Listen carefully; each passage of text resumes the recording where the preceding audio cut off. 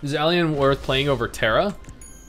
I mean, this is new, so it's gonna have like, granted this is gonna be free to play, so in its first week, its first 2 weeks, there are probably gonna be hundreds of thousands of players.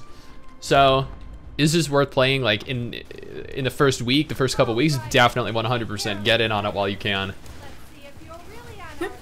I would strongly advise everyone to just jump into it and see if it's something that you have fun in. Yep. Because after a week, the player base is going to drop exponentially. After its first month, there are going to be, what, half the people playing it, maybe a third of the players actively playing it. So is Elyon worth playing right now at its launch? 100%, definitely.